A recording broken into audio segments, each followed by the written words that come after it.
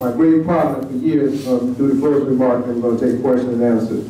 Okay, we'd like to bring our brother Frederick Kearney to talk about his project before we close out. Welcome. Good evening. It's a tremendous joy to be here tonight, and I'm excited. I always like to get relaxed because I'm tensed right now. So I'm going to give you a test. Oh, look at the brother's eye. What is the universal language? Music. Universal language. Love. He said the first answer and it was right. Let's follow him. The universal language is music.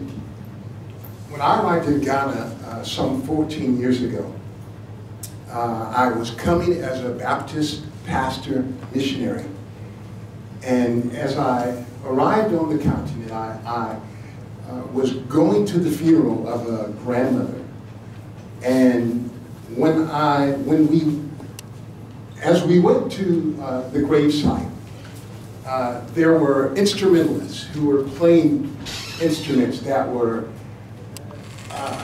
just making a two-valve trumpet play. And it was fascinating to me that with a dysfunctional instrument, they were still able to produce music. One of the desires that I had coming to Ghana was to establish an orchestra.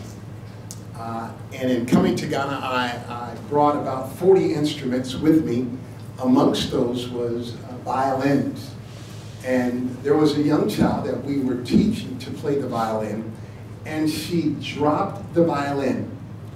And it was the most, for me, the most frustrating experience to have to.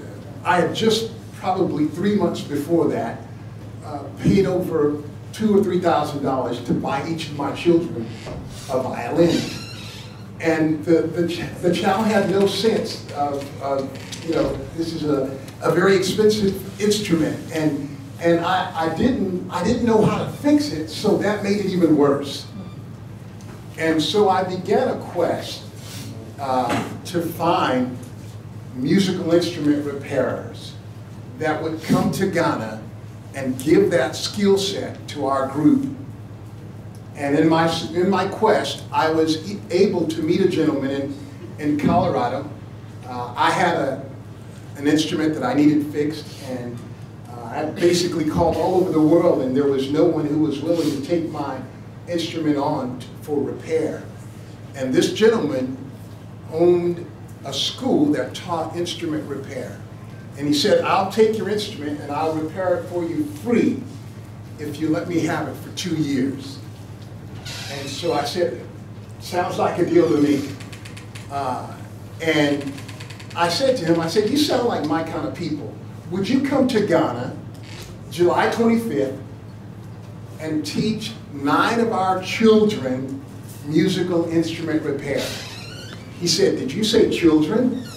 I said, yes, children. He says, I don't teach children. What? But he said he would come.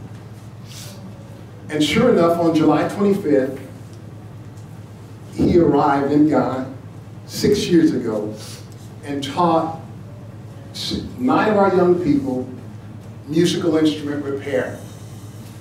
And it was at that point that I realized that this was a skill set that is not available in Ghana. I've been here in Ghana for the last 12 years, and I've traveled throughout Ghana. And there are many, many, many instruments that are laying aside, no longer being used because there's no one to fix them.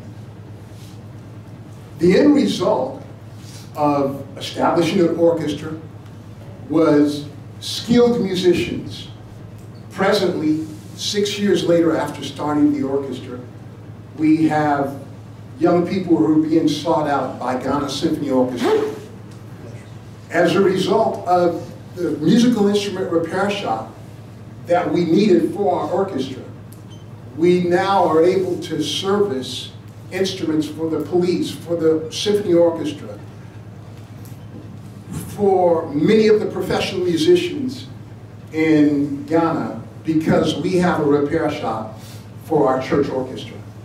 I have a dream. I wrote that dream out 6 years ago. And I believe by divine providence, I'm now standing before the individuals or the people who may be able to help me make that dream a reality. I would like to establish an institute for musical instrument repair.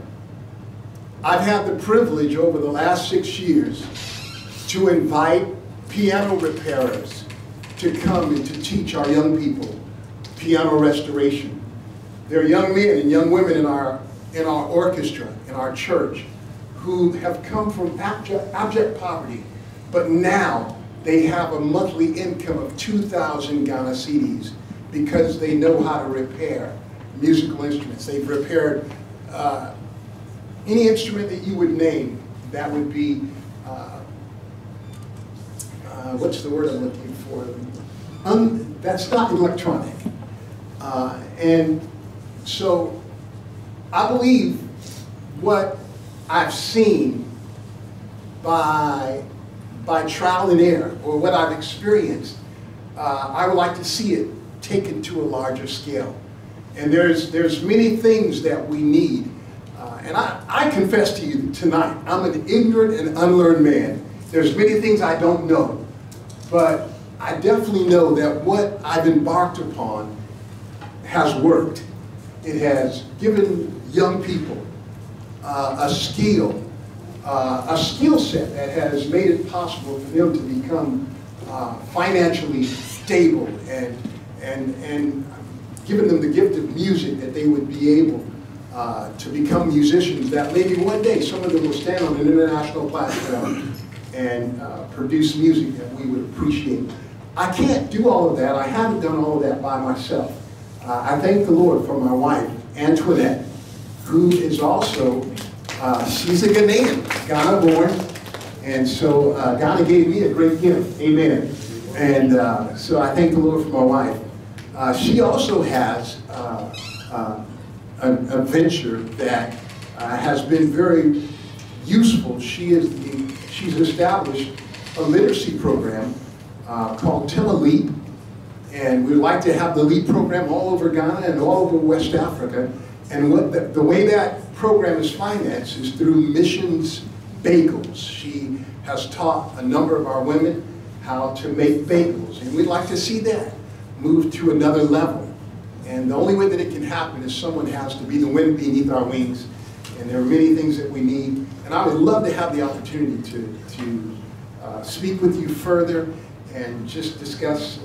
I have a 22-page proposal that's 6 years old. I wrote it 6 years ago when we had the opportunity to have the training in musical instrument repair. And a lot of the things that I said in that proposal, they're proven and tested now. And I stand here with great joy knowing that what I desire, someone to partner with me to make a great success, definitely has the potential to be that. Thank you very much for your time. Great project. Really great project. Okay, we're about to close this session.